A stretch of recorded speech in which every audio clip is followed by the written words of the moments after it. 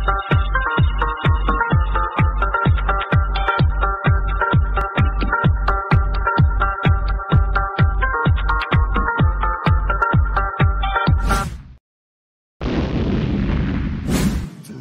on eBox, Honorable Yusuf Adebayo Al-Aziz, the National Union of Tailor Chairman for Ikorodu West Lagos State Chapter, was here at Ajaguro to reopen the N.U.T Ajaguro Union, as it has been off and not been working for a while.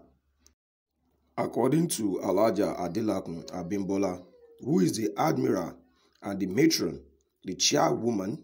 also known as the chairlady of the N.U.T Lagos State Chapter to Ikorodu West Division. She said that it was due to the levity and the inability of the executive of the previous tenure of the union. Also added, it was a great joy as the Ajaguro Union is coming back to life, and also it was also as a result of the development and also for the growth of the Nigerian Union of Tailors within the Ajaguro axis, so they all can come together and grow together to ensure that there is development among the tailors within the Ajaguro Union. Also as well, it was being said that due to one or two reasons, that is the reason why they had to step out to meet with the chairman of the Ikorodu West local government of N.U.T so he can return and also re-inaugurate the Ajaguro Union due to some lapses. And now the chairman is here to ensure that the lapses are fixed. Bó tilẹ̀ jẹ́ pé mo expect kí àwọn ẹ̀gbọ́n mi kí wọ́n ṣe tiwọn, bọ́ mọ̀ pé tèmi bá ti ṣe tèmi ṣá ẹ̀yin náà ṣe ti pé Nigeria Union of Tailor here to Abuja, here to the east or north, we are one. Wọ́n ní unity we stand and divided we do what? For Ọlọ́run ò ní dá wa rú. Ọlọ́run tó fi ìdùnnú ẹ̀ kó wa jọ kò ní fi ìbínú ẹ̀ tú wa ká o. Amúnidára ìyá ní ó ti dára fáwa. Àwọn ẹlẹ́sìn wa ní Kristẹni wọ́n ní it has been well with us. Ó dẹ̀ máa dára fún wa ni bó ṣe máa rí nìyẹn. Lálàkọ́kọ́ ń bẹ̀. Also in attendance, we also have different exco's from different union of Nigerian Union of Tailor within the Lagos State Ikorodu West local government. Is the combination of branches. We have the one from Igbolomu, we have the one from Majidun, we have from Okeoko, we have from Ishawo, we have from Ipakodo, while we have from Owutu and Agric. Jésù máa ṣeun, Jésù mi ṣeun, Olúwa mi ṣeun, Jésù mi ṣeun ṣeun, Olúwa mi ṣeun ṣeun. Má bẹ̀rẹ̀ mọ́lẹ̀ má gbéga, ọwọ́ mi lókè yáyá, èmi hallelujah rẹpẹtẹ. Ẹni tó bá nírò rí àmọ́ pẹ́ dù. Ẹ̀yin àgbàlagbà dẹ̀ ni tí ẹ̀dá bá dúpẹ́ orí àná, ẹni ó máa gbà mí èsè. Nǹkan tó sọ nìyẹn o, ọ̀rọ̀ ẹ̀yin àgbàlagbà la ṣe ń tẹ̀lé o. Bọ́ mi ní ṣaláì kí n tó wọnú ọ̀rọ̀ lọ. Furthermore, he gave other information based on the redevelopment of this union, which is the Ajaguro Union of the Nigeria Union of Tailor on this day. Also, him giving the speech, he added saying, it has been our plan if all the branches to belongs in Nigerian Union of Tailor,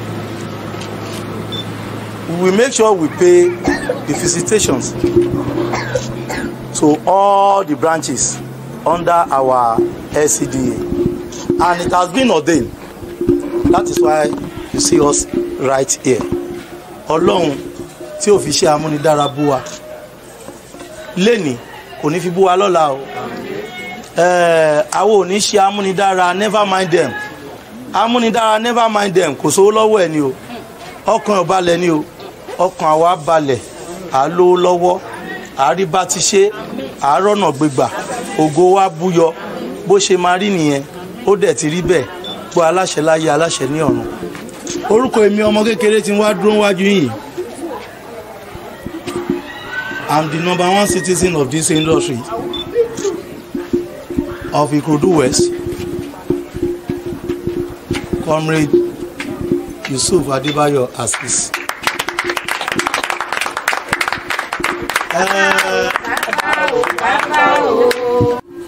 Àkọọ́lẹ̀ fẹ́ dá òní tà sí o. Ká ṣe kárí ṣe Ọlọ́run ọba ni o. Bóyá ọ̀rọ̀ mi yẹn bóyá ń tako lákàyè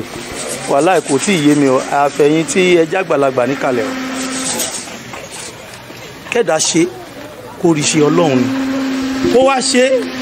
kó tún rí ṣe bákan náà because àìnímọ̀ ṣe ò ní jẹ́ tàwa nínú Nigerian of Taylor Satia ni. Àwa wá dúpẹ́ lọ́dọ̀ Ọlọ́run pé adájọ́ ọjọ́ pé adá oṣù kò a gbọ́ pé wọ́n máa tẹ obituary ẹnìkankan nù wa. Ẹgbẹ́ tẹ ti wà ń bẹ̀ tẹ́lẹ̀ Nigerian of Taylor ti Ajaguro branch tán ti wà ń bẹ̀ tẹ́lẹ̀ tó jẹ́ pé látara nǹkan kan nínú àwọn olóyè tí wọ́n ti kó kúrò ládùúgbò yìí. Ó ti dára fún wa ìyá mi tí wọ́n ti kó kúrò ládùúgbò yìí ló mú ìtẹ̀síwájú torí pé ẹ̀yin ò ní lọ sẹ́yìn láéláé. Àwa náà mà ní lọ sẹ́yìn o. Forward ever, backward never. Ló mú gbogbo ẹ̀rí bó ṣe rí. Ṣùgbọ́n wọ́n ní adébíṣẹ́ má ṣe àgbà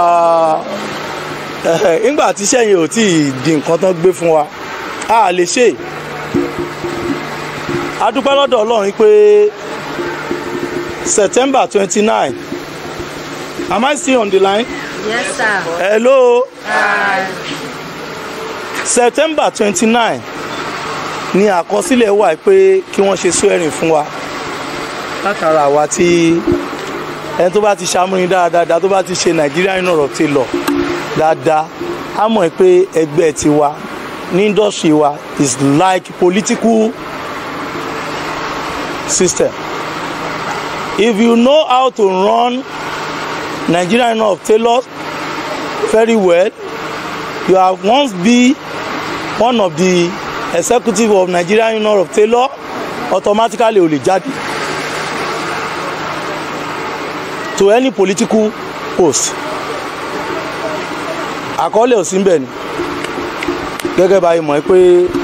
ní Nàìjíríà wa ìmọ̀sán Lagos State wa I run councillorship ní 2021 tó kọjá lọ. I won the election boldly, I can say this, but kò sí nǹkan tá a lè ṣe sí i. Wọ́n ní ká ṣe kárí ṣe gẹ́gẹ́ bí nǹkan tí mo sọ lẹ́ẹ̀kan Ọlọ́run ni. Kẹ́dà tún ṣe kó tún rí ṣe náà Ọlọ́run ni. Inú mi dẹ̀ dùn ayọ̀ mi kún pé àwọn Taylor jáde, even àwọn tí wọ́n ń ṣe Nigerian náà Taylor tó jẹ́ last one tán ni wọ́n wá ń dágòrò. Àwọn náà jáde wá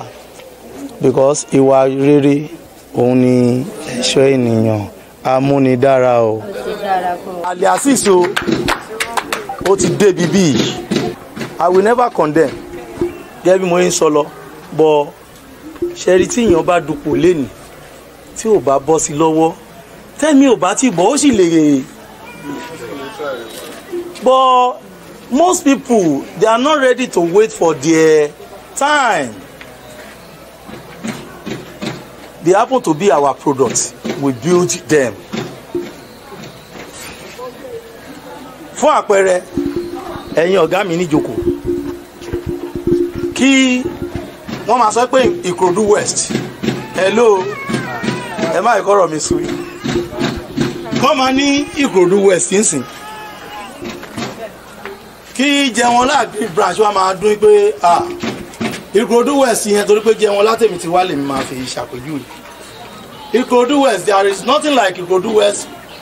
tailor. Jẹ̀wọ́nlá ẹjọ ṣé Jẹ̀wọ́nlá Agric yẹn ṣé òun ló dé bíbí ẹjọ ṣé òun ló dé ṣàwò màmí ṣé òun ló dé òkè òkò ló dé igbó lómù. It's like that person tó sọ̀rọ̀ kò mọ nǹkan tí ẹ sọ fún wọn pé àlẹ́ Azeez sọ bẹ́ẹ̀ káàtì ẹ̀ má lọ fà. alájà yeye dédé wa kẹ́yìn wa máa condemn Nigerian of the lọ́nsìn against last father ẹjọ́ èèyàn tó wá láti Abẹ́òkúta tó yẹ pé origination Abẹ́òkúta ni ṣe mọ̀ pé bí ìgbà tíyàn ń fi tíyàn wọ́n ní Ọlọ́run má ṣe wá lọ́ máa lè ìran máa lè ló ń fi and mọ́sọ̀ àwọn àtàpẹ̀rẹ̀ ń Yorùbá ọ̀rọ̀ ń yà mí lẹ́nu gan. The capital of Western region is Ibadan. Am I saying something? Tailor ni wá o ẹ jọ̀ọ́ mi ò dé ọ́fíìsì mi lẹ́ni kí n tó máa bọ̀ ni o mi bá mú historical book yẹn jáde wá. The origination of tailor, that is why tó yẹ pé Ìbàdàn ìlú ta tẹ̀ dúró sí Ẹ̀bá Ọ̀dàn ni Ìsàlẹ̀ Ìjẹ̀bú wà ń bẹ̀ àwọn Abẹ́òkúta wọ́n wà ń bẹ̀ àwọn Oǹdó wọ́n wà ń bẹ̀ tó dẹ̀ pé wọ́n tẹ̀dó sí ẹjọ́ tá a bá délé ẹ jẹ́ ká jọ béèrè kémi lọ béèrè lọ bàbá mi ká jọ béèrè pé bọ̀bọ́ kan ó ní wọ́n wọn nǹkan ó pè rẹ̀ ní àlẹ́ Azeez ó wá purọ́ kan fún àánú ẹgbẹ́ wa lénìí ó ní the origination of tailor is from ẹ lè ráwọn tán pull crowd lé nínú industry wa tán lórúkọ gidi nínú industry wa kó má yẹ pé wọ́n ní nǹkan ṣe pẹ̀lú Ìbàdàn yẹn náà ti máa kọ́ṣẹ́ láyé Wálé brothers Èkó tẹ̀dó gbogbo Ìdòwú tailor TJ gbogbo àwọn tá à ń sọ yìí nínú industry ẹ má wọrí bàbá ẹ má wọrí ẹjọ́ tó rọ lọ ẹ má bínú mi nǹkan dẹ́mu yẹn má bínú ṣàlàyé mi yé wọ́n ní nǹkan kan ṣe pẹ̀lú Ìbàdàn tailor yẹn ló wá spread káàkiri tó bá rí ọmọ Delta wàá rí ibi tán ti ṣẹ̀ wá nìbàdàn borí ọmọ Oǹdó wàá rí ibi tán ti ṣẹ̀ wá nìbàdàn bọ́ọ̀mọ Abẹ́òkúta wàá rí ibi tán ti ṣẹ̀ wá ibi tán pè lÉkòó tẹ̀dó kí ni Èkó tẹ̀dó kí ló ń ṣe nínú Ìbàdàn ìyẹn túmọ̀ sí pé nísàlẹ̀ Èkó akọ́gbọ̀n ni agarawu ni àwọn náà ṣe kí ni àwọn náà ní kì í ṣèlú kan ló ń jẹ́ Ìbàdàn o téèyàn kan bá ní òun ọmọ Ìbàdàn ẹ sọ fún pé ẹ tí accept níbo ni ìlú ẹ gangan lóòótọ́ Ìbàdàn náà bí ẹ sí Ìbàdàn làwọn náà bá àwọn òbí ẹ sí ibo ni ìlú ẹ gangan ní kó máa sọ fún mi pé òun gbọ́nù tán òun from Ìsẹ́yìn òun gbọ́nù tán ọmọ aké lòun ẹ má bínú alájà ó lè lóun gbọ́nù tán ọmọ ṣẹpẹtẹrí lòun ó lè lóun gbọ́nù tán Ìjẹ̀bú lòun ti wá but whether you like it or not ó máa wá láti ibì kan Ìbàdàn ń ṣèlú èèyàn kan everybody tẹ̀dó síbẹ̀ ni ibẹ̀ náà dẹ̀ ti form ibẹ̀ ni tailor the origination of tailor àwọn tá a bá ní nǹkan ṣe pẹ̀lú Ìbàdàn ẹjọ́ ọ̀rọ̀ tí mò ń sọ yìí ẹ bèrè lọ́wọ́ àwọn bàbá wa ń bẹ̀ ibẹ̀ lóníkálùkù ti ń jáde alágbádá mú tiẹ̀ oníbùbá mú tiẹ̀ ní oníṣòkòtò mú tiẹ̀ ẹ má jẹ́ kí and N.U.T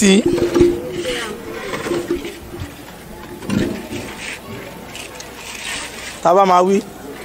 wọ́n lè láwọn làwọn la láwùsá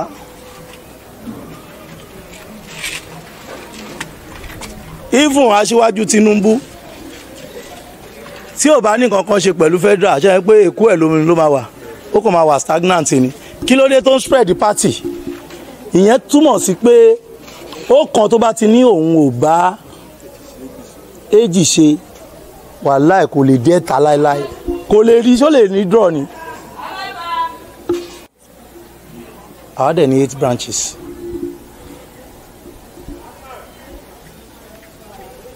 ẹjọba àwọn lọ́yìn fẹ́ rọ́nà lọ ṣùgbọ́n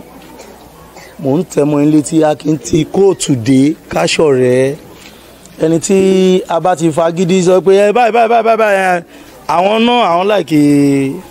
nǹkan fa wàhálà díẹ̀díẹ̀ wọn bá but ẹ bá ti jẹ́ kó ń yé wọn pé I happen to be the product of Nigerian N.U.T Tailor chairman wa dẹ̀rí ní Ikorodu West chairman mi rè ní branch mọ̀ pé wọ́n máa jábọ̀ àìmọye ìgbà tó yẹ pé wọ́n máa àwọn ọmọ ẹgbẹ́ wa tó yẹ pé wọ́n dé station ẹ̀ wọ́n padà ń bẹ̀ ni o but we will never fight them torí pé a ti ń rínú wọn lò even ní division mo sọ fún yín Mr. Samson a ti ń rínú wọn lò ètò ti ṣaláìsí inú wọn kọ́ lọ́n bá àfọ̀rún kẹ́ wọn wọ́n dẹ̀ ṣiṣẹ́ fẹ́ gbẹ́ that is why we are not ready to make any violence but in a peacefully way they will surely back to their father's house. ẹjọ́ àwa táwa wà nù ẹgbẹ́ yìí ni ká value ara wa ká níbẹ̀rù Ọlọ́run Nigerian N.U.T Tailor à ń ṣọ̀tẹ̀ ara wa o à ń mọ̀ rìn kórí má mi o ẹ̀yin lè tẹ̀mí lẹ́sẹ̀ lẹ́nìí kó yẹ pé tèmi náà bá ń lọ lọ́la mo lè padà tẹ eríkún yín o ṣùgbọ́n tá a bá ti ń ṣẹra wa tá a bá ti ń níbẹ̀rù Ọlọ́run tá a ti ń dáríjì ra wa ẹ rí pé nǹkan tí kò tó ó máa ṣe padà ṣe kí ni padà ṣẹ́kù ó dẹ̀ ń jẹ́ kó yé wa pé pẹ̀lú ògo Ọlọ́run Ikorodu West LCD Nigerian N.U.T Tailor we never left you behind and mama carry yín along with everything tí a bá ń ṣe Ọlọ́run á kún wa amúnidára o. Who said that the righteous also can pull off a righteous sword? Lamentation chapter 4 verse 2 says that the sons of Israel are also referred as unto fine gold. This is enough to tell you that you can rock your swag and still yet be righteous. Join Great Awakening Clothing today to get the best of outfits, putting nice print, propagating the truth through your clothing to the face of every human on the street. We have it in varieties, from the face cap to the different designs of clothes, putting out the truth right on the clothes you're wearing, and also rocking the truth righteously in your swag, which I call the righteous swag of Great Awakening Clothing. That's why we are called Clothing That Ministers. For booking and order, please call +1 7 2 5 2 1 8 7 9 9 1. You can also visit our website at www.greatawakeningclothingline.com. Great Awakening Clothing LLC, the clothing that ministers. Activate. Activate. Activate. Activate. For sponsorship, advert placement, please call or WhatsApp this number +234 811 731 0928.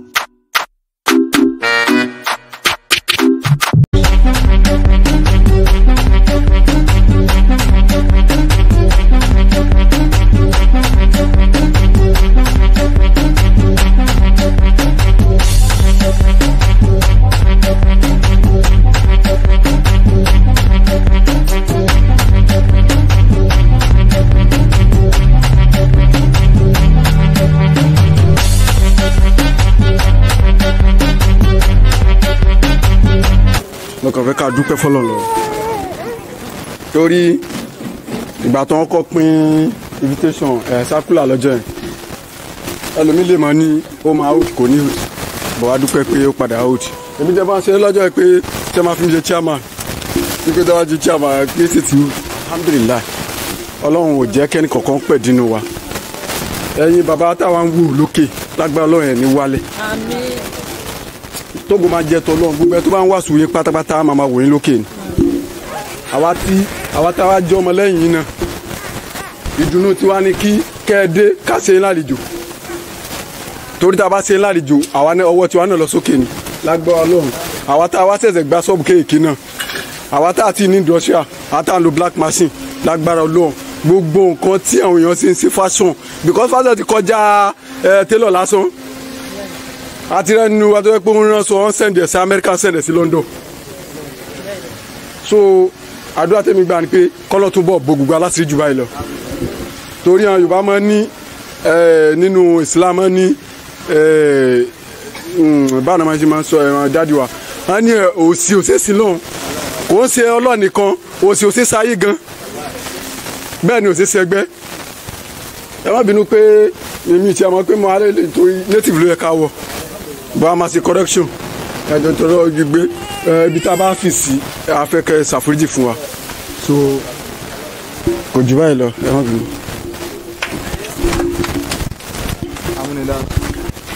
àwọn olódùn kò ní. ẹ má bèrè question ni o ẹnu tèmi ò wúwo. amúnidára o ọ̀rọ̀ tí mo ní ò pọ̀ nǹkan tí mo kàn ní láti sọ ni pé ṣé interest wà tí a bá fẹ́ bóyá owó ẹgbẹ́ àbí bóyá bọ́n ṣe ń bẹ́ ṣe máa ṣàlàyé bọ́n ṣe ń ṣẹgbẹ́ fún wa torí mo ń ṣẹgbẹ́ tẹ́lẹ̀ bẹ́ẹ̀ ó ti pẹ́ kò mí lóye ẹ̀ mọ́ ọ̀rọ̀ mi kò jù báyẹn lọ. ládùúgbò tèmi látara owó títí di ìṣòro báyìí lórí ìdí tàǹdà yìí a tún ṣe àwọn ìdáwó kan láyé ọ̀tọ̀ ìyá mi tá à ń kó fún mi. ìgbà míì àwọn tá à ń ṣèdáwó yẹn ó lè jẹ́ 30 plus ni wá a kò fún èèyàn kan with no interest cooperative Islamic cooperative ló ṣìpù dùn sí pọ̀pọ̀ ìbò ìṣìpù náà tó ní no interest tó yẹn wọ́n á gbowó sitting deal sí wọn o àbẹ̀kọ́ wọ́n á gbowó loan bond o àbẹ̀kọ́ ṣùgbọ́n nínú game tá à ń sọ yìí nothing like that. ẹlẹ́ẹ̀kejì ẹgbẹ́ fún ara ẹ̀ lẹ́yìn ìgbà tá a bá ń ṣe ẹ̀dáwó yẹn àwa máa ń make sure lọ́dọ̀ wa. alágbá ní ibi pẹlẹbẹ láti mọ̀lẹ̀ jẹ fún àpẹẹrẹ àwa 15 and down 1000 àwa rí 15,000 ẹgbẹ́ jẹ́ 16th ẹgbẹ́ wa kọ́kọ́ kó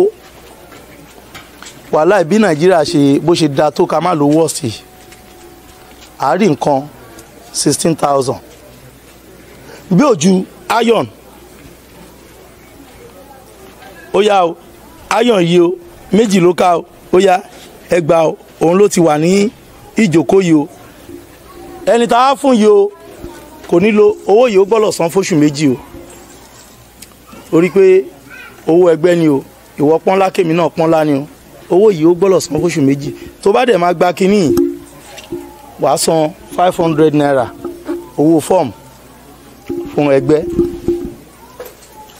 àwọn méjì lò fóṣù méjì mo kàn fi ṣàpẹrẹ ní o wọ́n lò fóṣù méjì ṣàpẹ́ kóṣù méjì yẹn kó tó parí àwọn míì tún ti wà ńlẹ̀ ní sitting deals ẹni tí ayọ̀nù ṣọ́ọ̀bù ẹ̀ tó daṣẹ́lẹ̀ because irinṣẹ́ náà ló bá yá rẹ̀ tó daṣẹ́lẹ̀ tó wá rí kan gbà inú ẹgbẹ́ yẹn kò ní filẹ̀ o gradually tó tọ́ bá wá wà nù ẹ̀ ìdí nìyẹn tó fẹ́ pé the benefits come from grass tó wá ní kíní yẹn ṣe ẹ rí i pé kẹ tó dijú kẹ tó là bá mi nǹkan méjì yẹn ayọ̀ méjì tẹ́ fi bẹ̀rẹ̀ yẹn ó máa padà lè di 15-20 mọ́ yín lọ́wọ́ tó bá wù mí kẹ́ tún upgrade ara yín ó máa tún lè bí nǹkan ìmí because ní branch èmi ti jáde a máa ń ra rédíò fúnra wa àwọn MP yẹn nǹkan kan ṣègbà ṣàwo a máa gbà táyà ń da èmi yẹn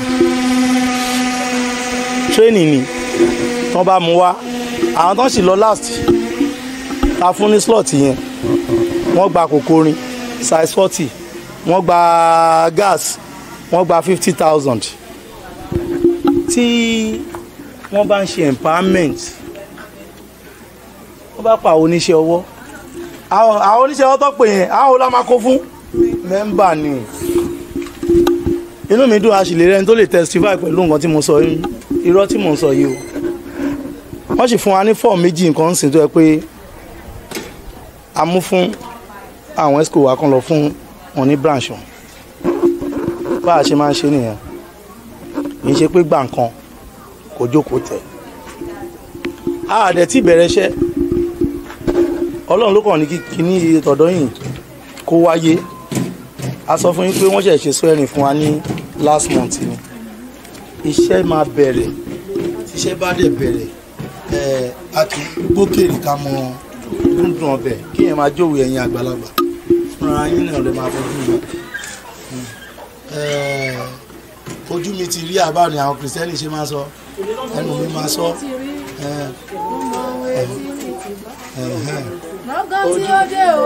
ojú mi máa àbí ẹnu mi máa ròyìn iṣẹ́ olúwa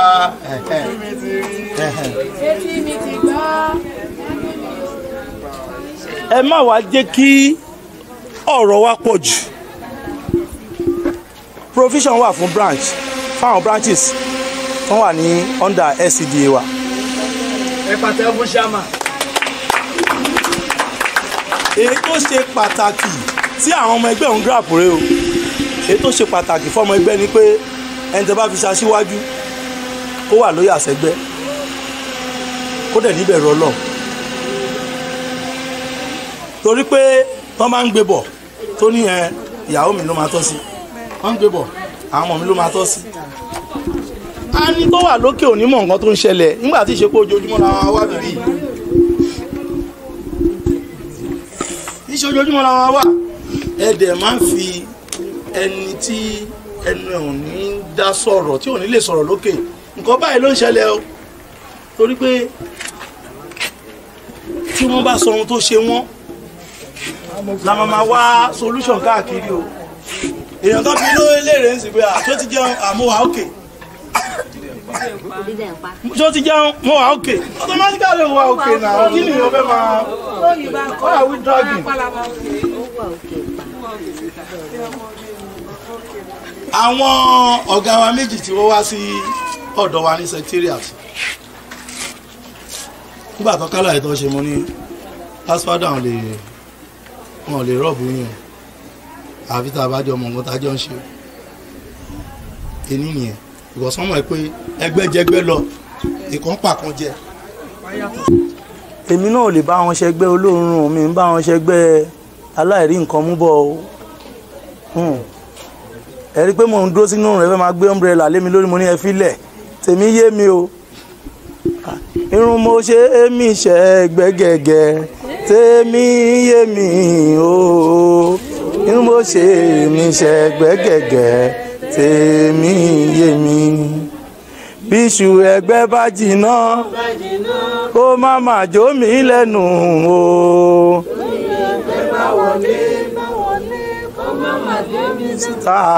ẹgẹ́ tí ẹ mà ẹgẹ́ tí ẹ jì ayá ẹ ti pẹ́ ó mẹ́nu ẹ̀ so abiyamọ fẹ̀yìn sọ so bí ó ṣe jẹ́ nìyẹn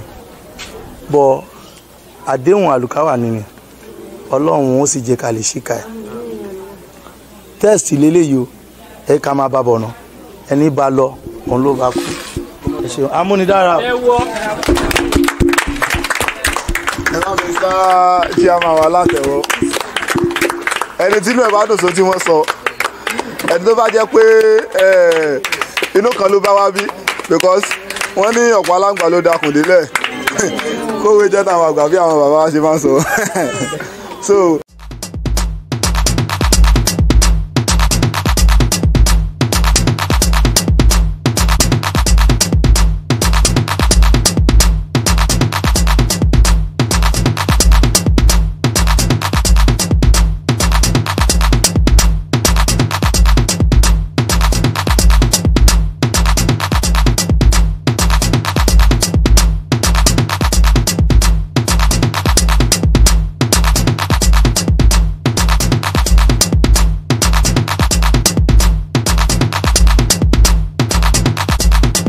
For sponsorship,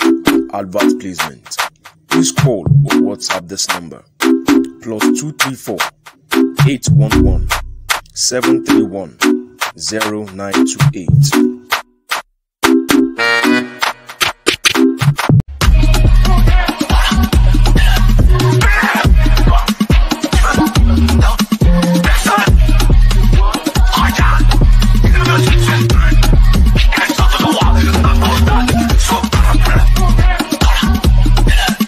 ṣe ní interest ẹgbẹ́ yẹn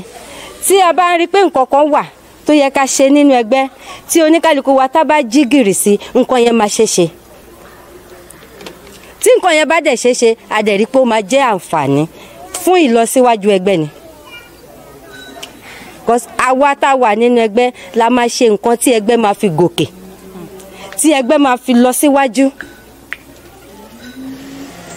tí ò bá sí yẹn kò sí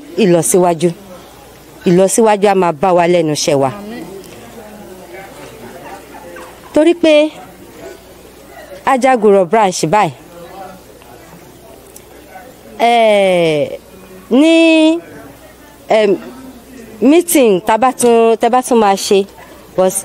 ẹ ti bẹ̀rẹ̀ meeting ṣé ní náà ni the first meeting okay lágbára Ọlọ́run kò ní sú yín kò ní rẹ̀ yín torí mo gbọ́ tí àwọn dádì wa tó sọ pé àwọn rìn ní rìn lásán ní ṣe lásán Ọlọ́run á fèrè á fi àlùbáríkà tó pọ̀ síṣẹ́ yín because téèyàn bá fẹ́ kó dáa ó máa ṣe iṣẹ́ o èèyàn máa ṣe iṣẹ́ o I don tire ó ti sú mi kò lè rèrè iṣẹ́ o. Àwa tá jẹ́ ta ní spirit of carrying others ẹ má jẹ́ kó sú wa àwọn tí ó sùn kọ́sì ọ̀gá mi máa sọ pé jí máa sùn ẹ̀yin tí ẹ sùn òun lẹ máa jí àwọn tó ti sùn because àwọn kan ti sùn ẹ̀dẹ̀ ńlá ti jí wọn so tẹ́ bá jí wọn tí gbogbo àǹfààní yìí tó bá délẹ̀ táwọn náà bá ń rí àwọn náà ẹ̀mí ìrẹ̀wẹ̀sì yẹn àparẹ́ so àwọn náà lè máa ṣe gẹ́gẹ́ bí ojúṣe wọn because ọmọ ẹgbẹ́ tó bá ń ṣe ojúṣe ẹ̀ nínú ẹgbẹ́ ó ti di dandan kóun náà rí àǹfààní ẹgbẹ́ because ojúṣe àti àǹfààní wọ́n lọ pàrípàṣọ ni so tí àǹfààní bá dẹ̀ ti délẹ̀ àǹfààní yẹn lágbára Ọlọ́run á kárí wa torí pé kíni tá bá fohùn ṣọ̀kan tá bá sọ̀rọ̀ àwa náà máa sọ̀rọ̀ a máa dọ́dọ̀ àwọn ìjọba àwọn tó ń darí wa tá bá dọ́dọ̀ àwọn tó ń darí wa à ń kọ́ báyìí ẹgbẹ́ wa báyìí nǹkan tá a ní ìdìrè a ní ìdìrànlọ́wọ́ yín a fẹ́ kẹ́ ṣe báyìí fún wa tí àdẹ̀yẹ sọ tá àdẹ̀yẹ tá ń kúnná lọ́dọ̀ wọn tí wọ́n bá dìde sí wa pé àwọn nǹkan tí ẹ sọ a ti ṣe tán láti ṣe ó ní pé àwa tá a jẹ́ ẹgbẹ́ as a union a ti sọ̀rọ̀ ọ̀rọ̀ yẹn náà ó dẹ̀ ti wá sí ìmúṣẹ a ti ní one voice a ti fìmọ̀ ṣọ̀kan a ti parapọ̀ a ti dọ́dọ̀ ìjọba a ti dá wọn lórí because wọ́n recognize ẹgbẹ́ wa Nigerian Union of Tailors is a registered union wọ́n recognize ẹ̀ because I wouldn't want to be talking about other union kì í ṣe pé bóyá kí tá a bá sọ pé last father ni ó dáhùn pé ó tún ṣe kínní lẹ́yìn last father we do have so many union tó jẹ́ pé tailors union ni wọ́n wà bẹ́ẹ̀ káàkiri but Nigerian Union of Tailors òun ló cut across the country as a whole. Because if you say Nigeria Union of Tailors, Lagos, Nigeria Union of Tailors, Ondo State, Nigeria Union of Tailors, Ogun State, tí gbogbo wa yìí tẹ́jú mọ̀ pé Nigeria Union of Tailors tábà tán bá pè wá báyìí kò sí ẹgbẹ́ amúnidára náà tó tún borí Nigeria Union of Tailors. Bẹ̀tà wa tá a wà ń bẹ̀ ẹ jẹ́ kẹ́sẹ̀ wa dúró a máa ń kọrin kan ẹ jẹ́ kí n kọ díẹ̀ because mo máa ń like orin yẹn gan. N.U.T yìí ti gbogbo wa ni kó má gbọ́dọ̀ bàjẹ́ torí kò sí ibòmíràn tí a lè lọ àjò lè dàbí ilé ẹ jẹ́ ká sowọ́pọ̀ ká fi mọ̀ ṣọ̀kan gbé kájọ gbé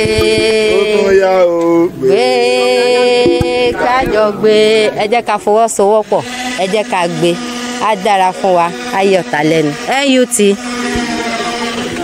Thank you. Ẹ bá mi ṣe àmàmà látẹ̀wọ́. Dára amúnidára ọmọ máa dára fún wa owó ni wọ́n fi ń ṣẹgbẹ́ Ọlọ́run ní fowó wọn wa. Advice tèmi ọkàn fún wa ni pé kò sí no matter how things may be gbogbo nǹkan tá a bá ń ṣe ẹ jẹ́ kí a lo ìfẹ́ torí mo rí i pé a kéré díẹ̀ a pọ̀ so inú ìfẹ́ yẹn ló máa bí ká máa wọ ṣọ́ọ̀pù ara wa ẹ má jẹ́ a máa rí pé ẹni yìí mi ò ń bá a ṣe tọ̀hún mi ò ń bá a ṣe ṣé ẹ rí gbogbo ibikíbi tí ìfẹ́ wà gẹ́gẹ́ bí my able chairlady ṣe sọ ibẹ̀ yẹn máa ń tètè lọ sí iwájú bí mo ṣe wà yìí mi ì rí àdúgbò tí mo lọ tí n bá fẹ́ gbaṣọ tí n bá mú tepu dànù kò sí ṣọ́ọ̀bù ẹni tèmi ò lè wọ̀ so ẹ jẹ́ ká máa ṣe níṣe wípé ara kan náà ni gbogbo wa kẹ́ ẹ kọjá lọ sí anywhere ẹ mọ bára yín ṣe dáadáa so gbogbo bí tífẹ̀ bá wà ibẹ̀ yẹn kò ń tú ìfẹ́ ó ṣeun gbogbo torí mo rí pa kéré gẹ́gẹ́ bí wọ́n ṣe sọ pé ìgbà míì tí a máa wá yẹn gbogbo anytime tí a bá máa wá ẹ jẹ́ kí bíbá kó má gba èrò ẹ̀yin lẹ máa ṣe o àjọṣe ni ẹ má fi dá ọ̀gá wa yìí nìkan gẹ́gẹ́ bí wọ́n ṣe sọ pé ẹsẹ̀ ń ro àwọn ibi tí àwọn rìn lọ ẹ jẹ́ ká máa jọ wọ ṣọ́ọ̀pù ara wa ẹ má jẹ́ ká máa ṣe níṣe wípé èmi àti à ń tà àbọ̀yọ̀ ti gbọ́ ọmọọṣẹ́ mi rí bọ́yọ̀ gba kọ́sítọ́mà mi irú ẹ̀ ọmọ ṣẹlẹ̀ láàrin ẹgbẹ́. ṣe fún gbogbo wa Ọlọ́run ní ṣáńtólà lákìsà àmàrò fi ṣẹgbẹ́ ni tàbá dẹ̀ rí ẹnikẹ́ni tó bá wá sọ̀rọ̀ kan fún wa lẹ́yìn ní ìbàjẹ́ ẹ má fún lésì ìbínú ẹ̀yin ẹ má fi yẹn ṣe ìwà òun ẹ ká máa ṣe dáadáa fún ara wa ǹjẹ́ tẹ bá ń lọ tẹ bá rí ṣọ́ọ̀bù tẹ́lẹ̀ kan ẹ kí amúnidára o tí ò bá tiẹ̀ gbọ́ slang yẹn rí á ti máa gbọ́ díẹ̀díẹ̀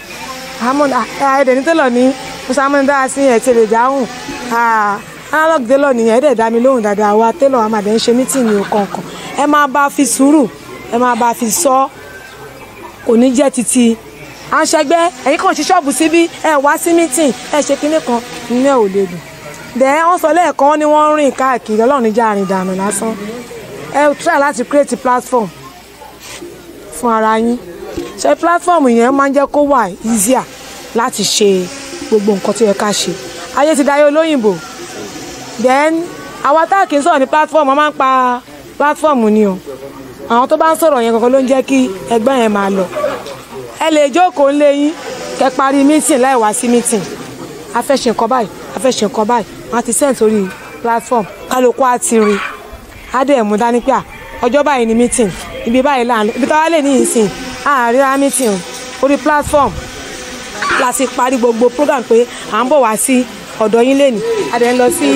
òkè oko fún ẹni tó bímọ gan kò lóun ò bímọ sínú meeting jọ yẹn tó dáwà meeting jọ Monday ló ń jó ló ń ṣe báyìí òru mú òun òru yìí pọ̀ jù agbésẹ́nu ọ̀nà afátẹ́gùn fún àmọ̀pọ́mọ́ ti dé ìtòsí orí platform láti rí pé ó ti bímọ adẹ̀kí lórí platform láì tí fojú rí adẹ̀mọ̀ pé lẹ́yìn àtúntò lórí platform náà pé à ń lọ sí ọ̀dọ̀ ẹ̀ lẹ́yìn ẹ̀jẹ̀ platform yóò wà very very important ẹ create platform yìí fún orúkọ union yín bí so that Ajaguro so ẹ lè máa bára yín sọ̀rọ̀ lórí platform kàdẹ̀yẹ kí òtítọ́ ìfẹ́ òdodo kó jọba nínú ọkàn wa àǹfààní ẹgbẹ́ kan náà là ń bá lọ yìí sí ẹ má yẹ ká ro nǹkan tí ẹgbẹ́ fẹ́ ṣe fún àwọn pọ̀ jù bí ọ̀rọ̀ my governor Aṣọlá ó ní má ro nǹkan tí Nàìjíríà fẹ́ ṣe fún ẹ ìwọ fún ara ẹ kí ló rò pé ó fẹ́ ṣe fún Nàìjíríà òkè ló wá fún ní gbé ẹni tó fẹ́ fún yàn ló wá ṣe báyìí ẹni tó fẹ́ tọrọ máa ṣe báyìí pẹ̀lú àṣẹ Ọlọ́run gbọ́ àwọn ọmọ àlókè mi àní tọrọ jẹ àwọn máa mówó lápò àwọn máa fún yàn lówó ni Ọlọ́run ní sọ ní tó lọ àtọrọ jẹ àtẹ́lẹ̀ ẹ̀jọ́ máa aṣọ yín tó ṣẹ́kù yẹn ẹ̀bẹ́ kí n dáre fi ránṣẹ́ ẹlẹ́dàá ní ṣe wá bẹ́ẹ̀ pẹ̀lú àṣẹ Ọlọ́run èmi ò lẹ́ẹ̀kan máa míìsì aṣọ torí pẹ̀lú bíbélì pé títí lọ́ba ti míìsì aṣọ báyìí aṣọ òun ló fi rán aṣọ Ọlọ́run ní sọ nítorí àwọn paṣpaṣ àwọn máa rówó ṣẹgbẹ́ àwọn máa rówó ná àwọn máa gbóhùn ọmọ lókè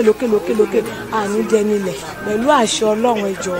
torí Ọlọ́run jẹ́ ká máa wára wa Ọlọ́run àmà gbé tó Ọlọ́run ní fi wá sílẹ̀ yẹ ní ọjọ́ mítìn gbogbo àwọn nǹkan tá a wọ̀ yìí ìdájọ́ wa sọ lẹ́ẹ̀kan ó ló ti bọ́ sí rushing time anybody ní máa lọ báyìí nísìn kó wá rí télọ̀ pé mítìn télọ̀ náà ń ṣe ń bí tí ẹni yìí wọ polo tí ẹni yìí wọ polo lóòótọ́ àwọn làárọ̀ ògbò télọ̀ ló rán ògbò àti polo àti everything télọ̀ ló rán ṣùgbọ́n wọ́n máa fẹ́ pé ń jọ yẹn báyìí wọ́n ti ní ti télọ̀ táwọn bá ń kọjá káwọn wá jí sáì wò jọ mítì yẹn àwọn alágbájá máa kọjá bẹ́ẹ̀ ní àwọn ọ̀nà àfẹ́ràn yẹn máa rí sáì tó fẹ́ràn lára àwọn ṣá ibẹ̀ gan ló ti máa lọ síwájú sí kọ́lọ́run kó gbà fún wa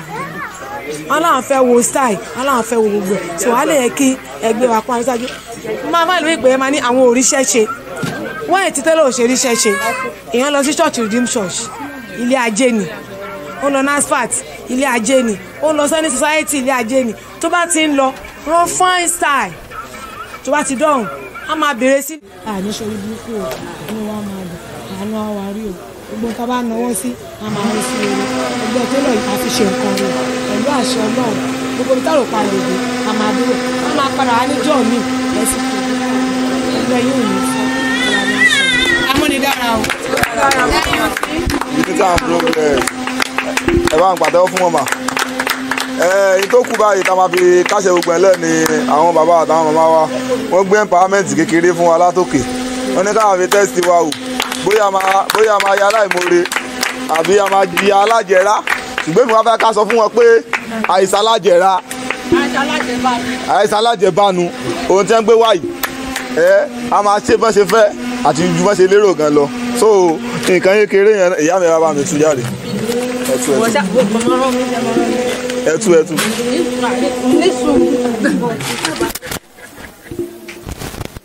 so ẹ tó bá nífẹ̀ẹ́ orí ọ̀fẹ́ oṣù méjì náà fún wa ká fi dá padà àǹfààní tọ́dẹ̀ tó fún wa ó dà pọ́n sì fún wa láǹfààní yẹn torí ẹni tó bá fẹ́ gbarú nǹkan báyìí ó máa san 8% gẹ́gẹ́ bá a ṣe gbọ́ ó dà pọ́n fẹ́ fún wa láǹfààní yẹn ní òní yìí ní rò pé bóyá bàbá mi ò bá mi sọ 8% wọn ò dẹ̀ bá mi sọ 3% bóyá wọ́n kọ́ fẹ́ fi yìí ṣe token fún wa ni so ìtọ́ bá ń bọ̀ next time ẹ mọ́ tó ń rò pé ó máa bọ́ fẹ́ dé o so 8% ilé wa ń bẹ̀ 8,000 ní wọ́n láwọn rà so 8,000 dẹ̀ rà yẹn òun náà ni wọ́n gbé wá òun náà dẹ̀ ni wọ́n ní ká san èmi ò gbowó mo ní ẹsẹ̀ 85 bàtẹ́ bá fẹ́ fún mi lówó ẹ lè compensate mi láyọ̀ èmi àti ìyá kò sí wàhálà mà so oṣù méjì la máa fi san that means 1,000 gbogbo ala wa jókòó gbà o ẹni tó bá fẹ́ gbà mo lè máa wá wúlé yẹn wá gbá yọ̀nù tí máa wálẹ̀ wá gbá yọ̀nù tí máa kọ́kọ́ rí lórí gbá ìmọ̀ àkọ́kọ́ gbé náà o kì í ṣe jà wọ́n ti nífẹ̀ẹ́ ní ká bára wa ṣe so ẹ bá mi pàtó fún àwọn bàbá wa ẹ jẹ́ ká release àwọn káwọn máa lọ káwọn náà dẹ̀ round up everything ẹ bá ya fọ́tò sáà dáàdì wa mọ́mí wa. Aya fún ìsọ pẹ̀lú wa. Ẹ wá No, mi ìgbé kankan o. A máa fi ya fọ́tò ẹ má ti gbélé ẹ má ti gbélé. Ayé bàbá o. Lẹ́bi bílò lẹ́mu. Sàyìn dáàdì òyìn mọ́mí wa sà ẹ jẹ́ wá bá ya fọ́tò pọ̀ sà ká lè kí.